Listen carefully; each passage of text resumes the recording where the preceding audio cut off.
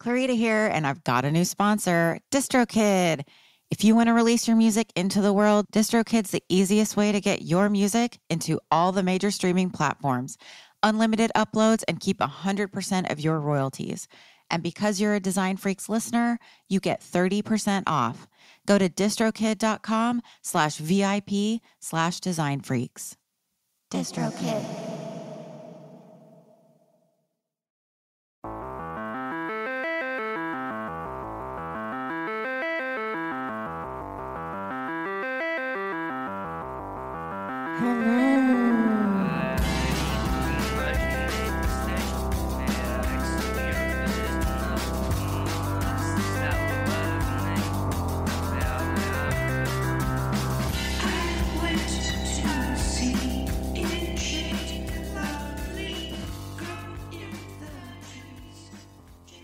Hello, and welcome to another episode of the Design Freaks podcast. I talk about music industry, art, and design, and the stories and people behind the graphics. Welcome, friends. I'm Clarita, and I'm your host. Thank you so much for listening. This is episode 53.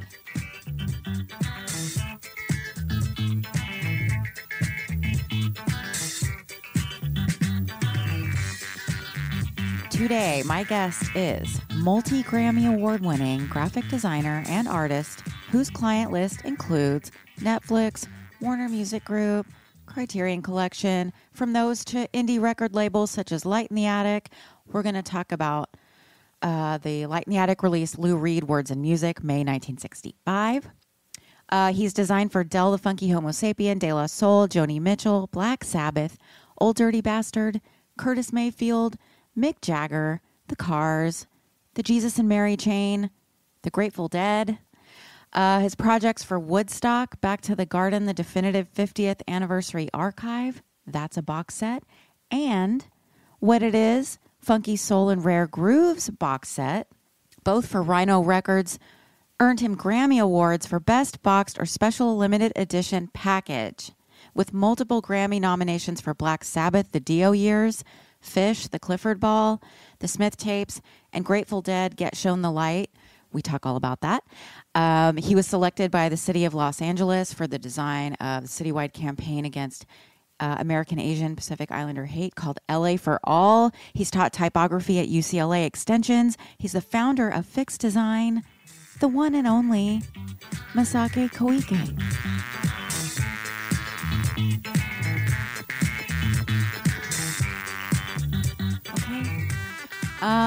What a pleasure getting to hear all about his process and everything that went into the Lou Reed packaging. It started in 2020 and, working with Laurie Anderson. What a treat. And I'm so glad you get to hear this. I also had a smile on my face the whole time I was editing. Really makes me happy. But first, I'm going to do some thank yous. Don't fast forward too much. This is not a long intro, but I want to thank you so much for listening.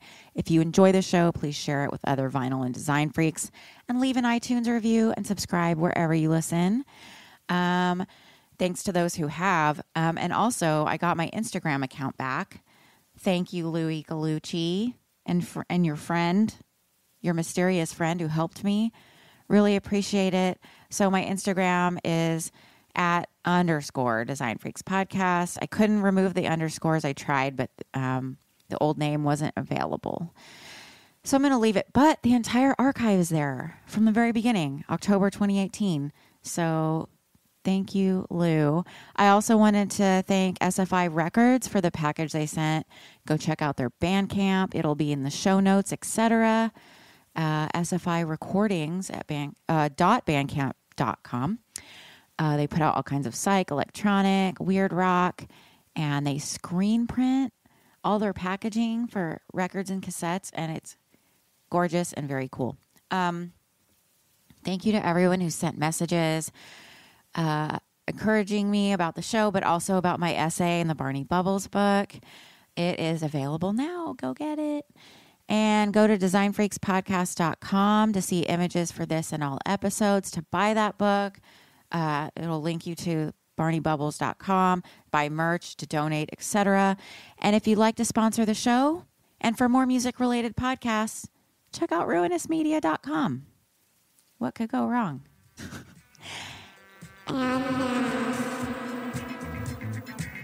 Here's my chat with Masaki Koike.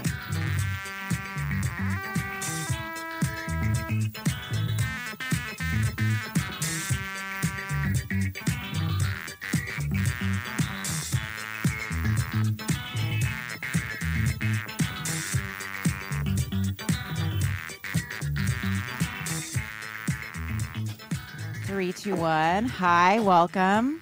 Hello. Thanks for having me. Thank you so much for joining me today. I wanted to ask you, I have so many questions for you. Shoot away. Yeah. I'll see if I can answer at least half. I'm kidding. I'll do my best. First of all, when I saw the Lou Reed packaging, we'll go back and like contextualize this. Sure. Yeah. But yeah. First of all, you should win another Grammy for the Lou Reed packaging. I think I screamed when I saw it.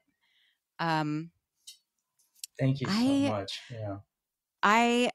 Okay. I feel like I'm going out of order, but I really fell in love with the Lou Reed packaging. Then I started looking into your work more, started kind of digging in, and you've done so much great work. What are you up to these days? Are you freelancing? How does life look right now? Right now, it's pretty great. And I am independent, freelance, small business, however you want to call it, a DBA. Yeah. But it ebbs and flows, and I do. I always like to describe myself as more of a graphic designer that's able to sort of be multidisciplined. Meaning, like, whether it's designing a watch or whether it's designing a Lou Reed package, it's like the thought process is really, why I want people to come to me. Not so much like, have you ever done a billboard before? Or, I like the different kind of ways of sort of thinking and applying what I know to different problems, So, being independent allows me to do that versus if I worked in-house, you get assigned to an account or something, or you do the same repetitive motion over and over. And quite honestly, that kind of, I could see how secure and stable that path could be. But I just creatively like to kind of, jump from one project to another. So even though I do a lot of work in the music industry, and I would love to continue doing stuff in the music industry, the budgets are getting cut. It's just getting harder and harder to kind of make it your main sort of source of income. And I'm 50 now, and the responsibilities start to grow, Yeah. So, when you're in your 20s and 30s, it's a lot of fun, and it's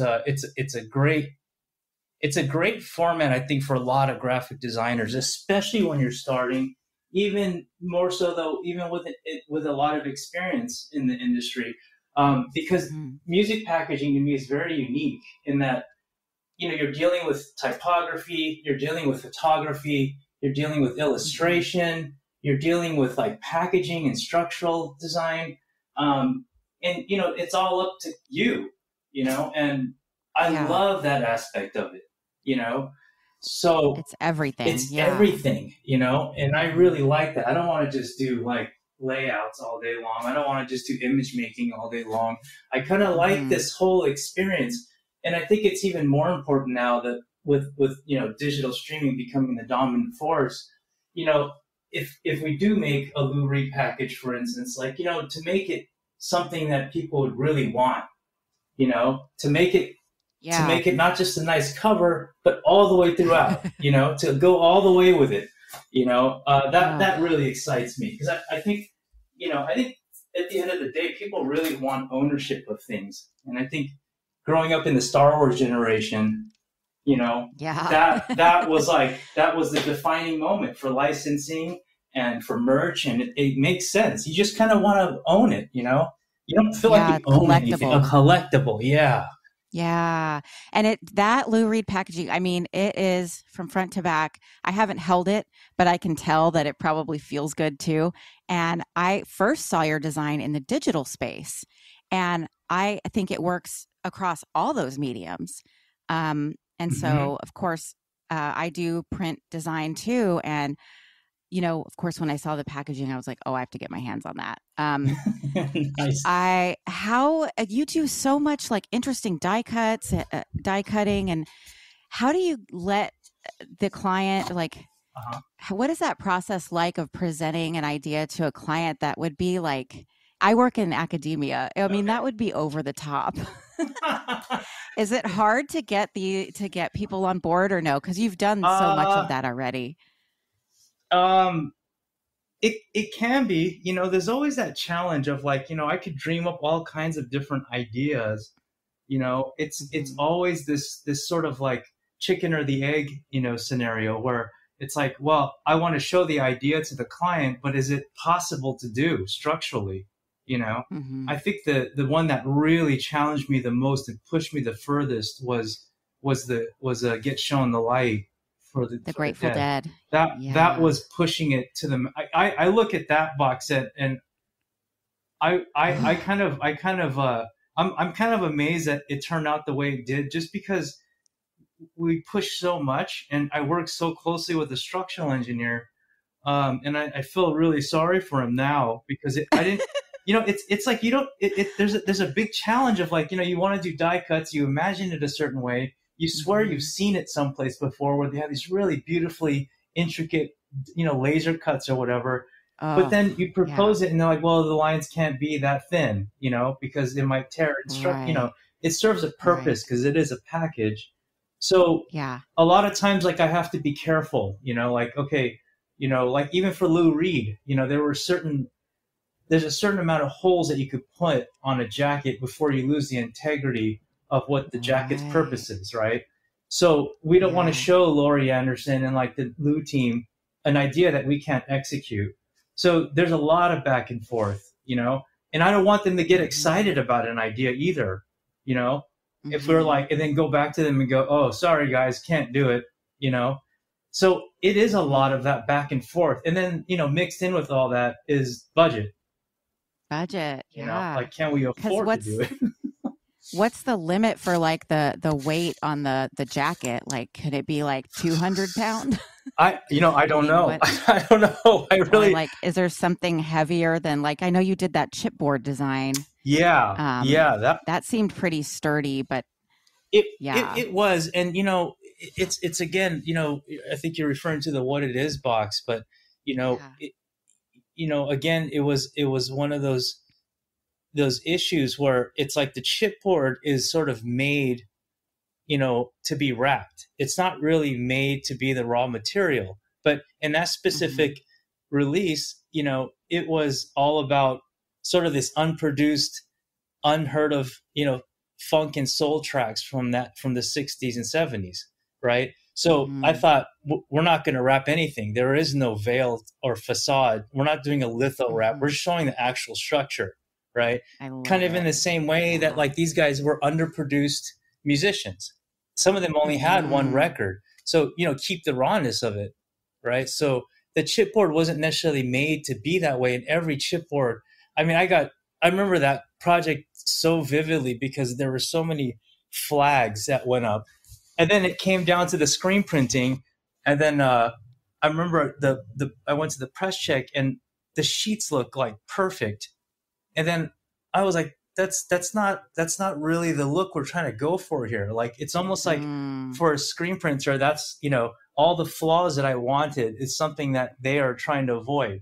So what we found out was that the Oh. board actually has two sides, one that's coded for printing, one that's uncoated for non-printing.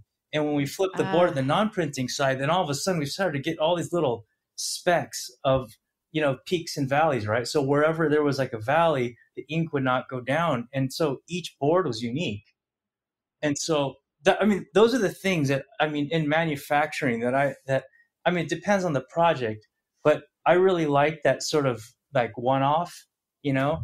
So yeah. and some of them, had some really pretty gnarly, like, scruffs in them. And I thought that was the beauty of it, Right. Because everyone's different. Everyone's different, everyone's different. And there's a uniqueness to it. But again, I think, the graphic designer's, concept, I think is the basis of it all. Like, you can't do that same idea for another artist, like, if it doesn't suit the concept, you know what I mean? Right. Right. So, yeah. So, and you won your first Grammy for that. That was like 2008, right? yeah. For What It Is, Funk, Soul, and Rare Grooves. And that was a compilation. What label was that on? That was for Rhino. That's for Rhino. Okay. Yeah. So you've won 2 Grammys now, the most recent also for Rhino, correct? For the Woodstock box set? Yeah. Congratulations on that. Thank amazing you. To get recognized as a graphic designer. What was that like? Oh, the first one was out of control. I didn't know I didn't, that was the first time I was nominated. And quite honestly, I didn't know that the Grammy even gave, like, an award for packaging. So I went in completely naive. And what's the chances, right? You get nominated, and that was just like, wow. I mean, I was like, I wasn't, I wasn't prepared, I guess, let alone to, like, to take the trophy home. I was like, wow, what's happening here? I'm a very low key person. Like, I live a very sort of basic life, so all that excitement and all the shiny stuff and all the crazy, like, sort of like, things that come along with it. I mean, it's pretty awesome, but you get kind of spit out of it. And then the next morning, I remember I had a client. I think I was working with an agency at the time, and from another industry that has no connections to the music industry. And then, here I am, just I came out of a whirlwind, and, I had a meeting or something at 9 a.m. and, it was so, like, dry and boring. And I was like, I wanted to tell them, like, man, I just want a Grammy. I don't, but they didn't let me take the trophy home, and I'm supposed to get it later. And I didn't tell them anything, but it just was a weird sort of, place to be, where I was like, in the music industry, it means something, but, to other people, it's just sort of like, oh no. Yeah. Is that, You're like, it's like, do you know who I am? No, and we don't care. Yeah. Yeah. Yeah. Once in a while, I'll say that, like, yeah, you know who I am? No, demanding a table at the restaurant. Yeah. Bringing your Grammys with you. Yeah. Right. Oh my gosh. It is really sort of nice to be recognized for what you do. Yeah. And I mean, we are artists, but we're also on the production side. Yeah. So it's like doing both. Yeah. You have to. Yeah. I think every good graphic designer is a good production designer for sure. But yeah. So, okay, getting back to the packaging thing, and you're trying to keep the integrity of the Lou Reed record.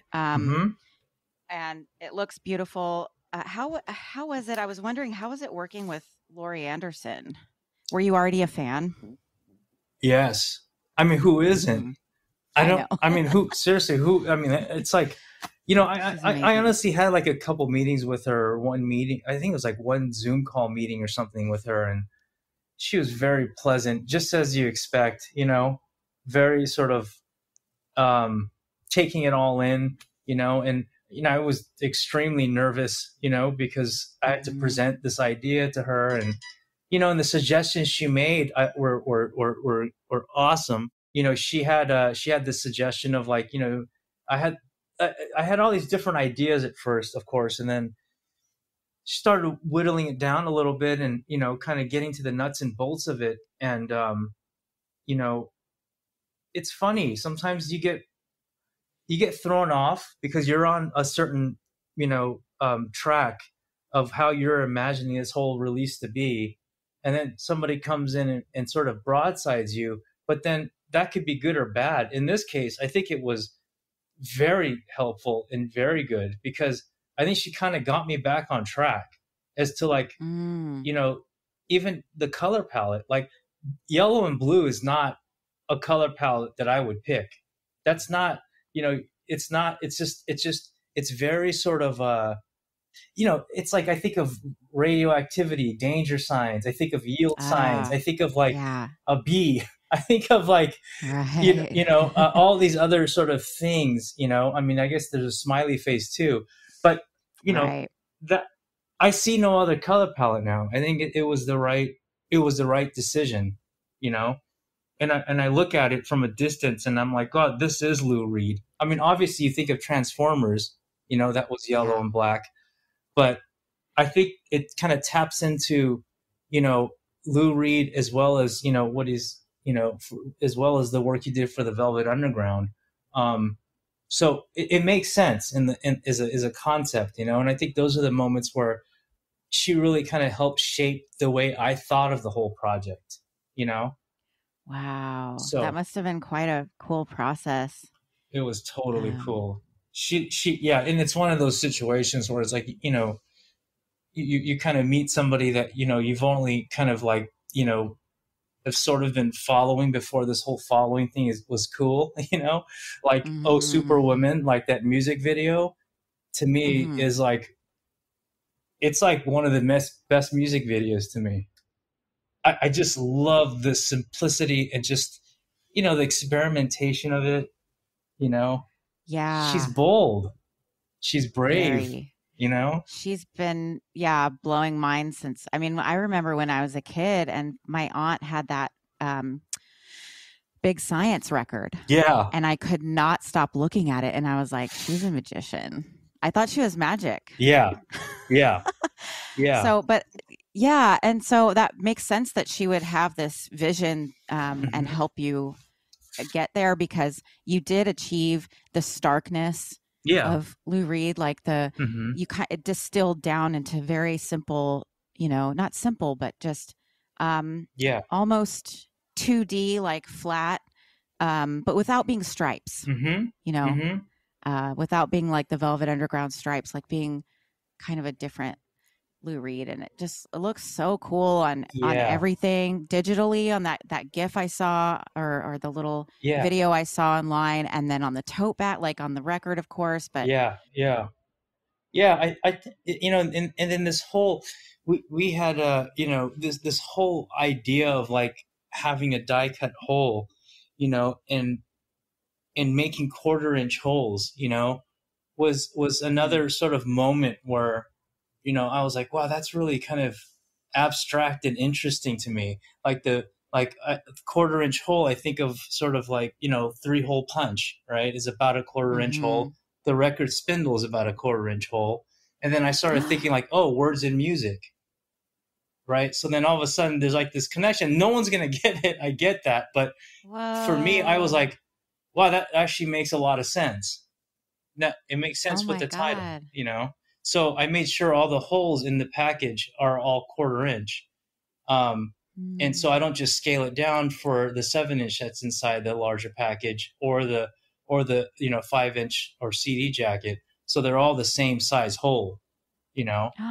So Oh, that's awesome. yeah, those little things that, like, you sort of have to hold on to something. And you know I think early on, you know we we didn't have anything to work with, and this was really the only kind of image that we could use for the cover. I think we had a few to choose from, but we used, the other two were from a yearbook, and the one we ended up using for the cover is actually a photo of a group photo. I think taken outside of Pickwick Studios, with John Mm. Cale and Walter De Maria and all these other, I think a couple other people from the Pickwick Studio staff. But imagine it's a full body 35 millimeter shot of all five guys standing and leaning against the back of a car, and then there's this guy Lewis Reed, and then so you can imagine that's the only photo we had to sort of work with, and to blow that up, I was like, I personally, I really like those sort of those challenges, versus Mhm. having like 1,000 photos that were sent to me and I have to pick one.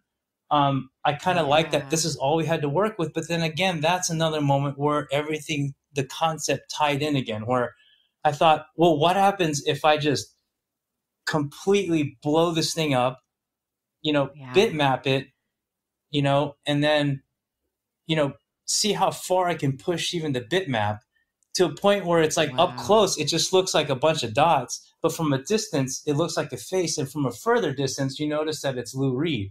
But it's this whole concept of like, when these recordings were made, he was going by Lewis Reed. And so for me, this was sort of like, oh, this is Lewis becoming Lou, right? It's like you see this Ooh. abstract face, and then as you pull the sleeve out, you notice that there's a tighter sort of bitmap pattern of the same image. Mm-hmm. So it's a little bit more clear that it's Lou Reed. So it's this idea of like, okay, from like the jacket, which is really abstract, to the sleeve, you see this transition of the same photo cropped the same way, but with a tighter bitmap pattern, that Wow. shows Lou with a little bit more clarity, sort of an artist Wow. finding themselves.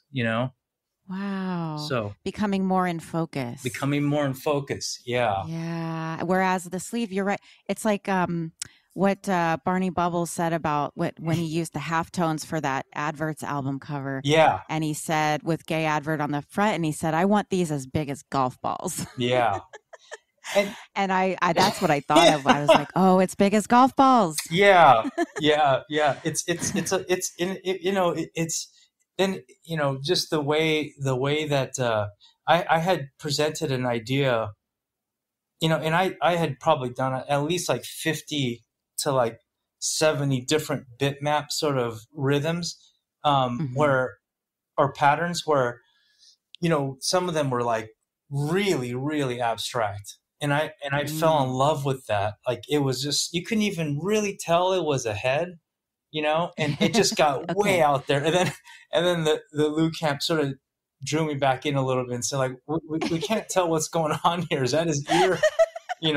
And I remember telling Matt at Light in the Attic, and I was like, oh man, Uh-huh. you know, I I feel like I'm falling in love with this more abstract version of it. And then we came to the compromise, which is a cover, and at first I was like, the dots are too tight. It's just not working. But then again, another thing came up where I noticed that like the grid of like the die cut holes, if I could Mm-hmm. align it along with the bitmap image, that Mm-hmm. could be sort of interesting. So it's not just a bunch of deliberate holes on the cover. It actually aligns with the bitmap, that I created. So there I go again, making something that should be relatively simple and making it really complicating. And so like I was able to figure out a way that was, the printer could replicate the die cut holes, and it meets their requirements. And so Mm-hmm. adjusting the bitmap image so that the holes are sort of aligned with the bitmap of Lou's face It was a lot of back and yeah. forth. You know, Whoa, I know it's really? pretty far out there. It The gets print very technical. production part, yeah, I was thinking that must have been and you started this in 2020, correct? Oh yeah, This project? you know, yeah, I had gone Wow. to a Light in the Attic Christmas party. I think it was 2019, and then Mhm. I was reintroduced to Matt, and he's a Mhm. great guy. It's a great label. It's a great team of For s people, for sure. and um, yeah, he had whispered something in my ear, about a few projects that he was interested in me working on. And then next thing I'm a sucker for interesting stuff like this, and I'm always sort of looking for fun projects to work on. And I think there was a Mhm. hesitation on his part as well because you know a lot of the work I have in my portfolio, they're all sort of from like the larger sort of labels and the bigger Yeah. names. And I was like, just let me know. And the moment he said Lou Reed, I was like, all right, let's just yeah, Yeah. let's just go for it. And I went to his office and listened to the recordings, and I was like, wow, Mhm. this is pretty unique. Wow. Yeah, I was gonna ask how you got hooked up with Light in the Attic, and I know they do primarily reissue stuff. This is something different for them. it is. Have you ever done reissue design? I'm so curious about that process. Like how do Um, you do that? not really. I did a little bit of that at at Rhino, Mm-hmm. you know, because of like my sort of foundations of like really coming into form as a graphic designer took place at Rhino, which is Mm-hmm. a catalog label. You know, Right. everybody started, you know, I started to attract more of that, you know, crowd of people that had a library of like, you know, of legacy artists or what have you. Right. It wasn't Okay. frontline work, you know. Yeah. Um, Yeah. so you know, a lot of times it comes up where it's like, you know, if you know, it's like a box set like this, or it's like a Mm-hmm. collection of a certain artist's work, you know, and so like a lot of the Mm-hmm. artwork sort of gets redone, you know. um, Yeah. so it's one foot in the past, one foot in the future, you know, and I think that's Yeah. one of the challenges I think of what we're trying to do, even with like Woodstock, or you know what it is, or even like with Lou's.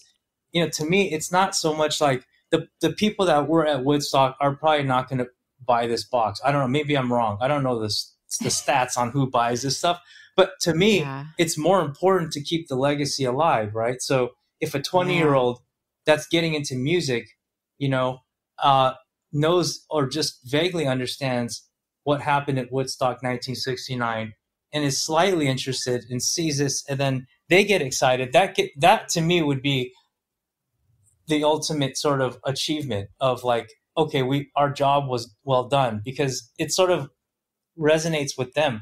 So I always try to make sure that I don't make something look like it's from the 70s. I don't see the point in doing that, you know. Like Right. it's more of like Yeah. updating it, like trying to make it look um you know, contemporary or modern, you know.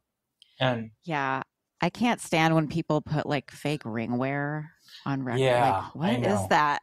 I don't know. Why? That's a perfect example of something that like when somebody tells me to put texture on it, I'm like, oh no, you know. The Yeah. Yeah, I'm so glad the distressed type phase is almost gone. Like, Yeah. it's distressing, all right. Yeah, it's distressing for sure. And you know, it's like when I was in school, it's like, you know, it's like you're learning Photoshop and everything you do looks like Mm. Photoshop vomit. You're kind of doing it without thinking about it. You're kind of doing it because you can, you know. Mm-hmm. And I think as you Yeah. become more mature, you know, as a designer, you sort of, you know, you sort of grow up out of that. You know, you start to realize that those are sort of gimmicks, you know, Yeah. and you try to Yeah. push yourself to like make it equally interesting without relying on those things, you know. Right. And I am looking at through your catalog now on Discogs, and I'm just noticing this common thread of like color and pattern. I'm curious, do you make all your own patterns? Do you source them? I'm not going to ask you, don't have to say where, but do you make everything yourself? I do, yeah. What? I Oh do, my yeah. I God. I I I and I might be speaking out of term here, or speaking really just of a personal experience, but it does feel like, you know, Southern California, especially graphic design, a lot of it, Mhm. the education of it, you know, and I'm sure, you know, people from Art Center or from like Cal Arts will disagree, but, you know, I went to Mhm. a Cal State, you know, I Mhm. thought I was going to do psychology and transfer to the arts department, you know. Um, Mhm. Even though I've been doing art all my life, I never thought about making a career out of it. You know, Mm. I kind of, there's this, you know, they kind of, you go to school, design school, and they kind of teach you the programs, you know, and it's a Yeah, lot of yeah. stuff to learn, you know, just learning Mhm. what Photoshop does, what Illustrator does. Um, and, Mhm. and, I think along the way, like I was sort of, I would look at other people's work, you know, and Mhm. through design annuals or what have you, and you know, not really realizing that there's a team behind it, you know.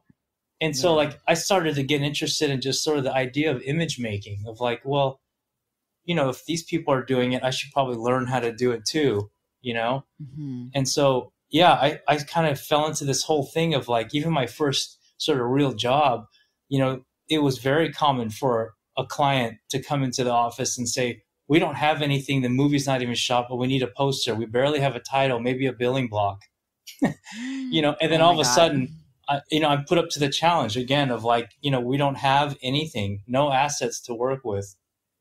Wow. That kind of, I don't know, that wasn't deliberate on my part at all. it just became a thing where I was like, okay, well, if we don't have anything, maybe it's a good opportunity to create something. The bar's so low, maybe I could do something interesting, you know? Yeah. So, yeah. Wow. Well done. I mean, your work is impeccable, I think.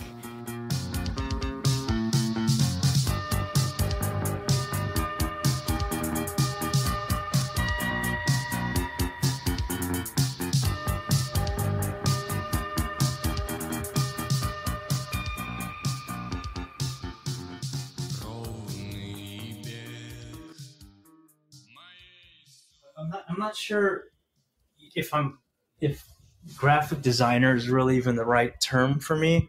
I sometimes I think relate more to the graphic artist, you know? Yeah. Where it's like you kind of, you know, are given a project with the idea that you're supposed to make the assets, you know? In the case of like Grateful Dead, well, actually, I don't think they use photos for their cover of the band at all, you know?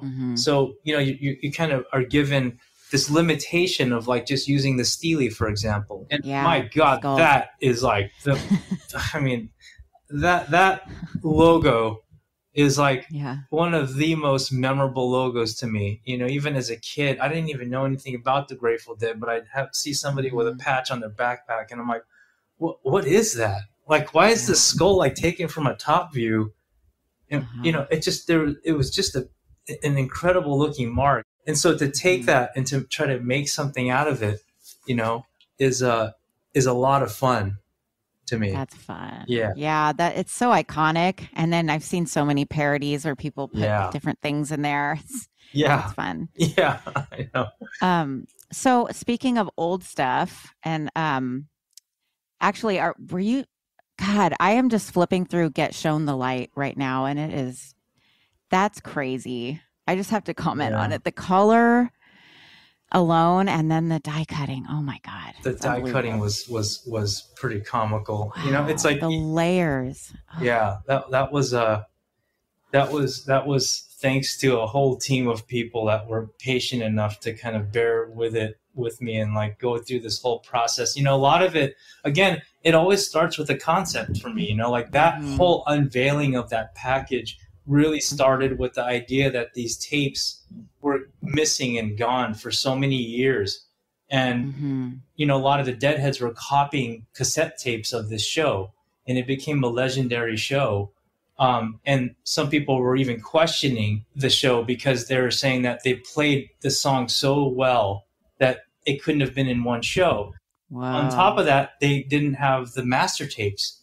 So they never re-released it properly until many years later. They got the tapes back, and sure enough, it was one show. So it was this idea of uncovering the tapes. So that's why there's like so many layers of opening and closing. I love stuff because that's the only thing that I think physically you can do with a package to draw people in. That's something you can't do digitally. You know, it's sort of opening all this up. There's magnets. There's sort of like this interaction with the you know, listener. Open it and sort of unveil, you know, the contents, you know, and and there's a glimpse inside, and then the gatefold. So the gatefold has magnets. Yeah. In it. Oh wow. It's pretty wild. You know, and the pattern on the outside, the blue sort of pattern, is actually the word May, like MAY, kind of rotated and repeated. So it's not just like an abstract pattern. It actually says May, and it's repeating over and over. MAY. Yeah. Now I'm looking for it. It looks like an X, but it's a little hard to. It might help if you rotate it 45 degrees or so, because you'll see like, because you know, this is the graphic designer side of me, where it's like, you know, the letters MAY are all like symmetrical. So then I started to play off the symmetry of it, and then noticed that like, this could be kind of an interesting sort of pattern, or beginnings of a pattern. And, you know, it's one of those kind of hidden, I guess, Easter eggs that I don't expect anybody to figure out, but you know, people that are in the know love it, you know?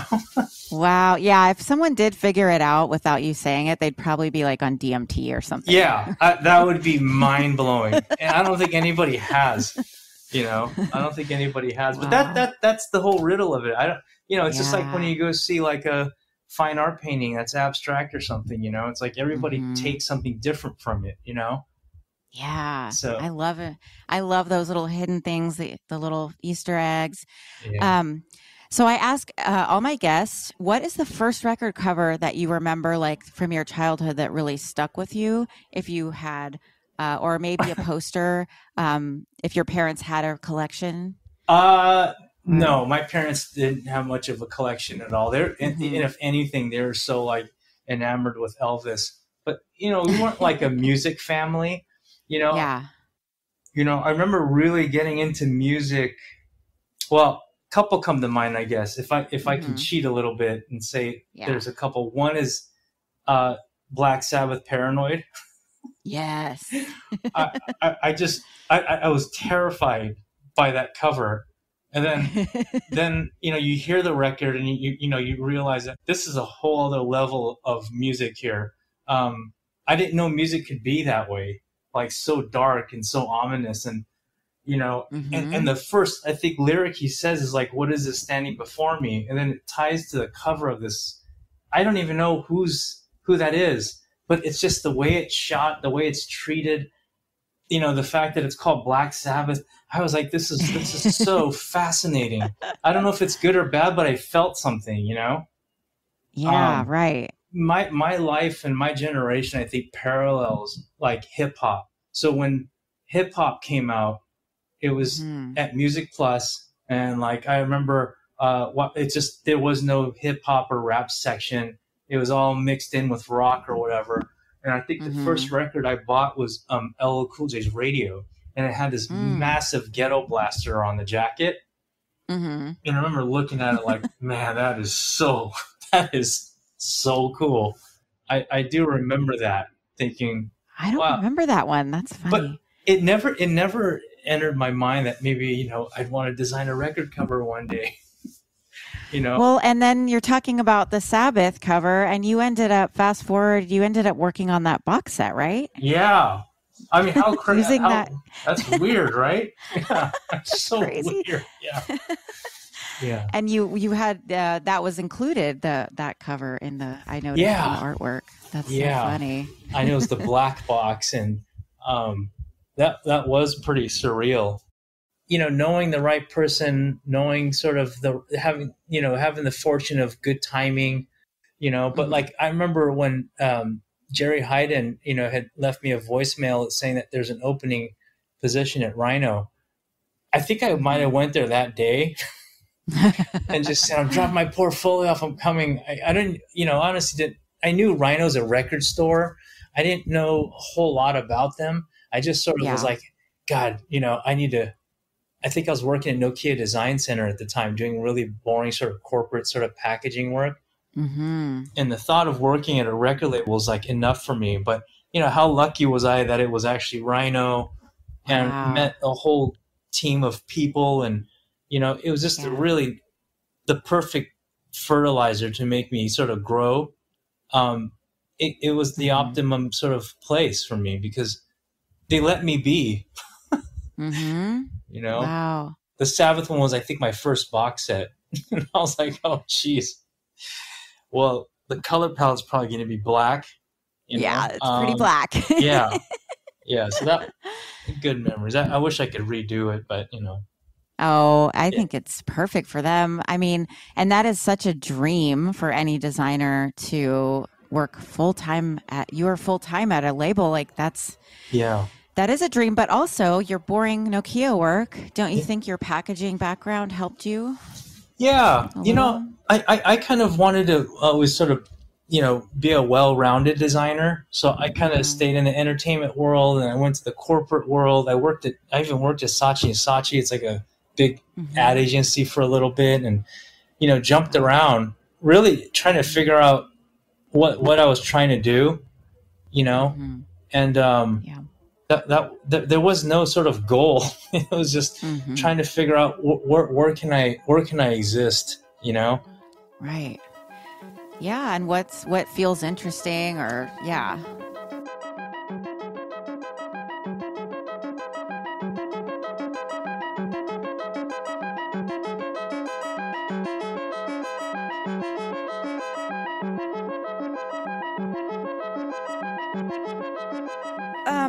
So next thing I always ask, are you allowed to, or can you tell us what you're working on? Is there something coming up that's exciting that you can talk about? I can't talk about. Okay. Yeah, I know. That's kind of the, actually, last week I was at a signing for the Lou Reed sort of serigraph poster. Mm-hmm. That was like pretty exciting because we printed this 18 by 24 screen printed poster of the cover. Ooh. It came out like awesome. So I can definitely talk about that. I think it's a limited edition run of like 250. Mm-hmm. But yeah, that was pretty exciting. But yeah, cool. Other than that, there's just other NDA stuff. Okay. That's usually the answer to that question, by the way. Yeah, it's kind of nosy. A bummer. It takes a while, and that's the mm-hmm. thing. You're excited going. I'm always like, I'm always gung ho about the process, mm-hmm. And then it takes like months. In this Lou Reed case, like it's take about 2 years, and to keep that enthusiasm going for all that time, it could be a little bit challenging. And by the end of it, you're sort of like, not quite over it, but you're sort of like, you just, no matter how well you designed it, no matter how much you did, you sort of get a little like, tired of looking at it, Mm-hmm, but mm-hmm. I think with this one in particular, though, with the Lou Reed package, it was because so much time went by, mm-hmm. that like now that we have the physical product in our hand, I feel good about it. I feel like we made the right decisions and everything was done, at its best. I agree. A lot of times, like I do stuff and it's like overdone, it's underdone. I should have stuck to my guns. I should have pushed harder, or mm-hmm. I guess I never really look at everything as good or bad. It's more like what the percentage is. Mm-hmm. Like I've never done anything that's 100%. Never. Where I feel like, wow, this is exactly what I wanted. Uh-huh. Every moment there's like, something happens. There's a certain decision that was poorly made. Mm-hmm. There was, various issues along the process that, kind of chip away at the 100%. Yeah. But then don't ask me what the flaws are. I said that to a client once, and they were talking about Get Shown the Light, and she's like, what was wrong with it? And I didn't want to tell her because then I don't want her to look at the flaws. Yeah, no, but there's always, that's the thing about design, is it's not art, and especially if there's always a client and there's always something that needs to be released that we have to like release from our body and not let us hold us back, because overall, like I have to take a step back sometimes and go, okay, get a little distance, and then, yeah. But overall, I think it's excellent. If you ask me, I was not involved, but the same year you won a Grammy, you got this amazing project, and I think that was probably such a whirlwind time, and it was the pandemic, and I think you did really well. Yeah, it's a lot of it. I think had to do with working with the label, working directly with like Matt, at Light in the Attic, and he's such a cool guy. I think it really sort of like helped mm-hmm. me get through it, because I've had the opposite experience as well. So mm-hmm. I think working with the right people goes a long way. Mm-hmm. It's not always about pay or anything like that. Yeah, absolutely. I agree. And then I wanted to ask if you had something to promote, or like, where can my listeners find you? And I realized we didn't even talk about Phyx yet, but if you want to like just mention the name and maybe a little bit about Phyx. Yeah, Phyx Design is a is a fictitious business name that I sort of came up with back in like, I think over 20 something years ago. Mm-hmm. I just didn't want to call it Masaki Design, and I was in that sort of dilemma of like trying to find a web domain, and everything I thought was cool was already taken up by somebody else. And then I kind of came to this whole conclusion of like, well, why don't I just make up a name? And then that way nobody will have the domain name. So I sort of had this idea of like, what if I don't use any vowels, if you don't consider like the Y a vowel? And I was like, what happens if I just kind of, play around with a name? And then a college buddy of mine, had this funny idea. Phyx is sort of like, it's kind of between 5 and 6 o'clock. That's kind of weird. Okay. So I thought, okay, well, let's just see what happens. And I just kind of kept it, honestly. But you can find my work at phyxdesign.com. I do have an Instagram handle that I think it's just Phyx Design, Phyx Design. But social media is a whole other thing. I'm a one-man shop, so you don't have time for that. And I'm always happy when I post something. But then sometimes I catch myself being way too critical, and I won't post it, and I hesitate, and I have all these drafts. Where I'm like, I don't know, maybe I shouldn't release this, or maybe it's boring, or maybe it's not, anything that's interesting, or I don't know. I hesitate, I'm familiar with that. Yeah. I don't know how people post, I don't know, like 3 things a day. It's a weird psychology, like, having this idea of people sort of following you, and like, my son watches these guys that just goof around, and they have like millions of followers and subscribers, and they're flying around the world in a private jet, and they're probably like 20, if maybe not even 20 yet. It's just a sign of me getting old. That's all. I'm just like, I don't get this at all. But these like digital natives, they don't even think twice. It just that's a good word for it. Digital native. Yeah. I work for academic marketing, so we have a lot of phrases. That's a good one though. Well, there's so much content coming at us from every direction that it's easy to just want to walk outside and stare at the sky. I don't know.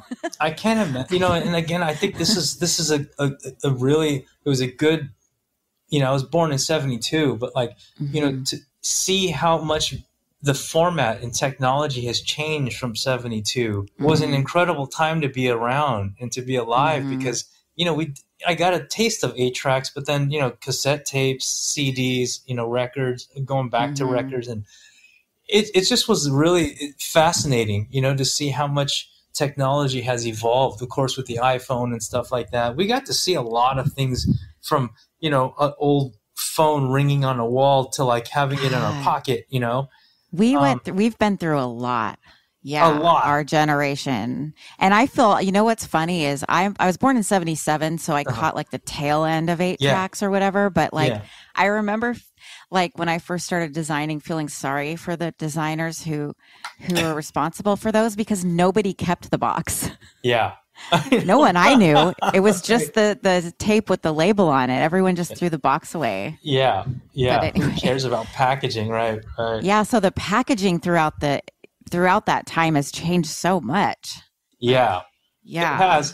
And, there's a lot of environmental concerns now. People are, and that's definitely a legitimate concern. And, and so it's always tricky, it's a very tough sell to tell, ask people to like, what if we use like eco-friendly papers, or what if we, I watched this little documentary on how records are made and how it's made out of PVC. And there's a company, I think in England somewhere, trying to make records out of PET or something like that. It's like recycled plastics, and it's there, except it's really expensive, really expensive. But if someone like the Beatles, or a big name artist like took the lead, maybe it can influence people. It'd be hard for an indie label, or it'd be hard for something a label like Light in the Attic to do something like that, because it's cost prohibitive. But maybe a big record label would invest in something like that, so there's less guilt involved with doing what I do, with consuming, putting it out there and consuming it. But I like your take on making something more collectible, because I think it's more wasteful to make something with less materials that's just going to be thrown away than something more substantial that will be kept and cherished. And so I believe that print will never die. Its role changes. Yeah, for sure. And just like, well, don't make it gimmicky, at least give it your best, even down to the spine, try to make it, try to make every inch of it, interesting, Yes. It's a challenge, but, people really care about the cover. So I always like the spines. It's really weird. I have like this weird fascination for the spines because it's kind of like you put it in a crate and it's like you see the spine, but like once the cover is sort of like, approved, usually there's not a lot of going back and forth on the rest of the package, but that's a great opportunity for someone like me, It's really straightforward for Lou, but I think that is sort of the concept as well, So again, the form and content idea of like, trying to like do something with purpose, I think that's where style becomes very sort of, prohibitive, or maybe not prohibitive, but like, you can't just apply a style to everything. Right. I'm more into the idea of like hearing what the problem is, what we're trying to do here, and then kind of sticking to, a certain aesthetic that reflects the record, Yes. So in this case, it's very sort of like I'm using Franklin Gothic. It's very straightforward, nuts and bolts, very functional typeface. And so like to me, like it reflects that 65 was really popular, for very functional purposes. So again, even down to that, I didn't want anything too ornate or anything too fancy or too contemporary, like just something that felt nuts and bolts. I love it. I think it's perfect. And I also recognize that it interrupts the whole pattern on the cover, which must have been a headache, or maybe not. Yeah. I was really lucky. I'm glad that you brought that up because there was this whole issue of balance because, the whole title is Lou Reed, right? And then Words and Music, May 1965. And I think at first it had the date, May 17th or something, 1965. And I was like, oh no, because it kind of threw off the balance. 2, 3, and 2. Yeah. Yeah. Okay. So now all of a sudden, Lou has 3 letters. May has 3 letters. Reed has 4 letters. The year has 4 numbers. Whoa. Right. And then Words and Music and the ampersand fits right in the middle. I was like, well, man, don't change the title. We have to keep this. It has to stay this way now, because I'm falling in love with it, and it's stuck. So like, even down to that, it's like, I like the way the type sort of fits within sort of the bitmap grid and the die cut grid, Oh my gosh. Nuances. Well done. Yeah. Well, incredible work. This is so inspiring. Thank you so much for speaking with me. I'm going to take what you said to mind, try to, why not line up the holes with the bitmap? Right. Go the extra step. Yeah. Spend another hours and hours on it. Yeah. But you're going to, but it's so satisfying to look at. I'm so glad you did that. Yeah, that really, I don't even know if I told Matt that, but like, oh my God, that whole process really was, I think, one of the most challenging things, with this package was trying to align what structural engineering can do with the capacity of the paper and like not ruining the density or the structure of the entire package. And also taking those, die lines and aligning it, I think was, took a lot of back and forth, Well done. And I'm going to contact the Grammys after this and you're hopefully get you another nomination for this one. Well, anyway, thank you again. It was so great speaking with you. I'm going to give you back your day and thank you so much. Yeah. It's so nice to know that people are interested, in what I do. And, so it's always fun to kind of like vocalize, all these things that are in my head as I'm working on something and sort of look back on it and be sort of forced to articulate it all. So yes, really appreciate it. It's always a lot of fun. It's my pleasure, and I know my listeners are going to love it. So thank you. I hope so. Let's see. A lot of critics out there. Nah, I doubt it. Well, thank you, Masaki. Bye. Thank you so much. Take care. Bye.